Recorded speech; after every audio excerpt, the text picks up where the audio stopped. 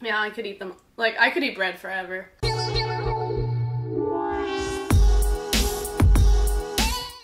Hey guys, it's Kat and Deb from Two Market Girls, and today we have our first kombucha recipe.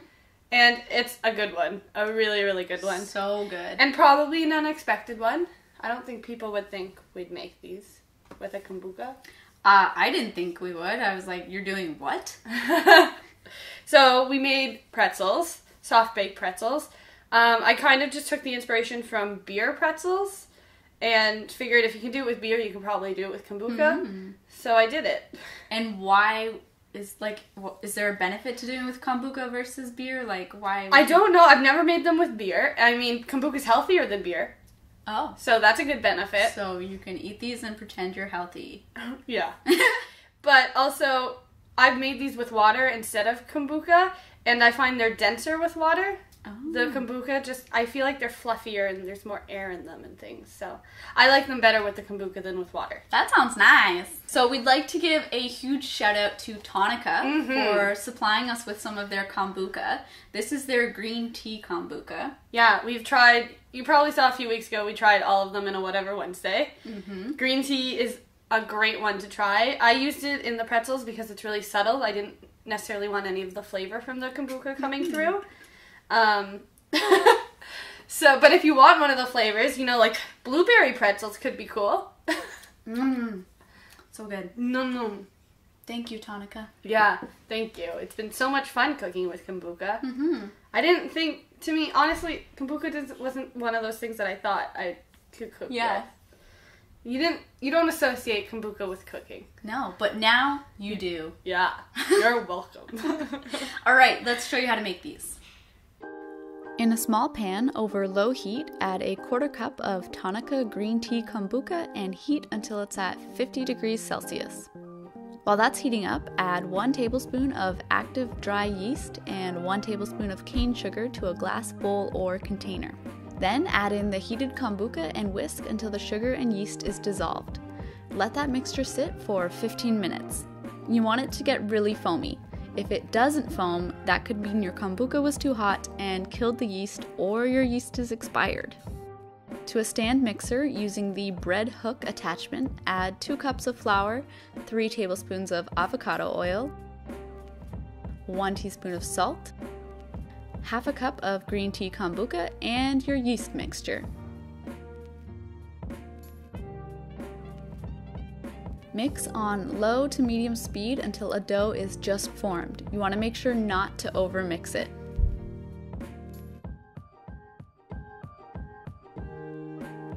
Remove the dough from the bowl and knead 4 to 5 times just to form a ball. Do not knead it too much. Lightly oil a bowl to avoid sticking and add the dough to the bowl and cover with a towel. Let that dough rise in a dark place for 45 minutes to an hour. Once it has risen, gently pull your dough from the bowl and put on a parchment or silpat lined surface.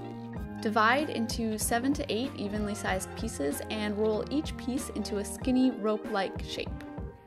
They should be about 12 inches long.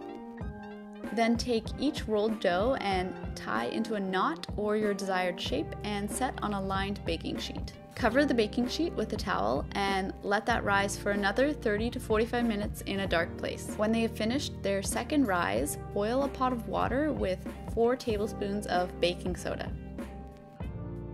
Gently place the knots one at a time into the boiling water and remove after 30 to 45 seconds. Make sure to flip each knot in the water halfway through. Then place the knots back on the baking sheet and with a sharp knife cut slits into the curves to get that classic pretzel look after baking. Generously salt and bake in an oven preheated to 450 for 12 to 15 minutes. It's really important not to overbake them. Once they are golden brown, they're done. While they're baking, you can make a simple dipping sauce with 4 tablespoons of Dijon mustard, 1 tablespoon of sriracha, and 1 tablespoon of agave nectar.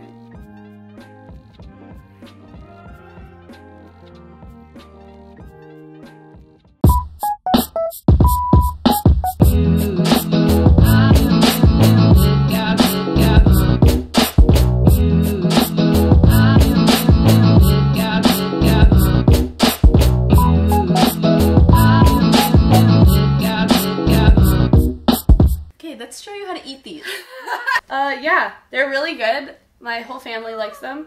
By my whole family, I mean my dad. He's already put in an order for them. We had to lock the doors because he's trying to get in and eat them now. Right now. He's waiting outside the door. You just tried it without me. I can't believe you. They're so good. I'm going to try it without the dip. Yeah.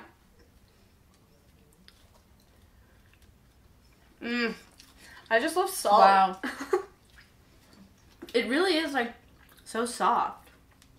Right? Mm-hmm. And, like, the way we did it in, like, knots. You could easily probably cut this in half and use it as, like, a sandwich bun or, like, a burger bun. Oh my gosh, that'd be insane. If you did it this way. Okay, I want to try this. So we made a mustard dip. Spicy mustard dip. Obviously spicy. I mean, hello, are you new here? If you are, thank you for watching. Hit that subscribe button if you're new to our videos, because we're funnier than this, I swear. That's so good. Yeah, mustard and pretzels are like the best thing ever. Wow. This is a winner. It's really even be good with our queso dip. So good. Well, that's a wrap on another vegan recipe from your favorite vegan bloggers. We know that's not true. Are we even on the list? Oh my gosh. Again, thank you so much to Tonica for supplying the kombucha we used to make these amazing vegan pretzels. Amazing! You look forward to more Tonica Kombucha recipes. Yes. I don't know how many we'll do, but we'll do at least a couple more throughout this summer. So look forward to that. There's a lot of potential in this group, we have to say. Yeah. Don't forget to hit that subscribe button. We post new vegan recipes every Sunday, and we do Whatever Wednesdays every other Wednesday. Bye. In my belly. Hey, it's Kat and Dev. We're back again. Two market girls. Bye, guys. Well, that's good that you took your top off, though, because then we'd be wearing the exact same thing for those videos. Spoiler alert, we made pretzels that look like